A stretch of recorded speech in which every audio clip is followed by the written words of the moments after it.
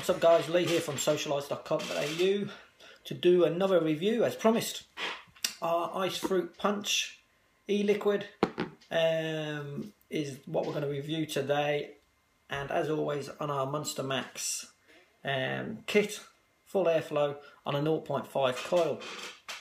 Now if you've been watching a few of the reviews, I always normally take the actual product itself, sample it, and then vape on it and do the similarities. This one's called the Ice Fruit Punch, so it's a bit difficult to have a product.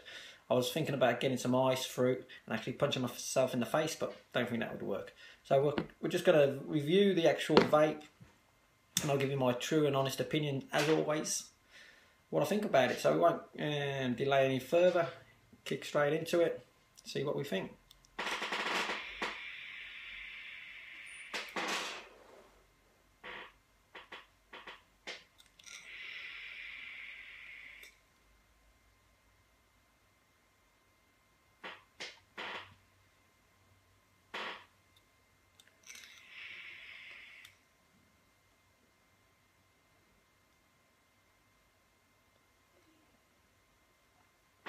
These are definitely my type of vaping e-liquids, where they have a bit of mentholated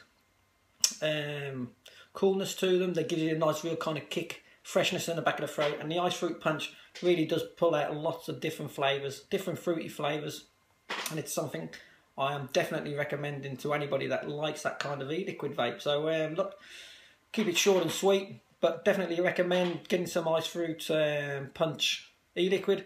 6 milligrams, as always, is the way to go, and anything higher than that, and when you're sub-ohm vaping on the Monster Max, it does get too strong because you've got a high wattage in these batteries.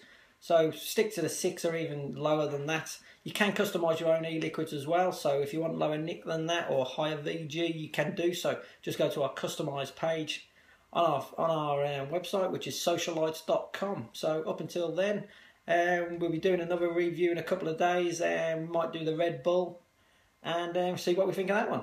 Until next time, catch you again. See you guys.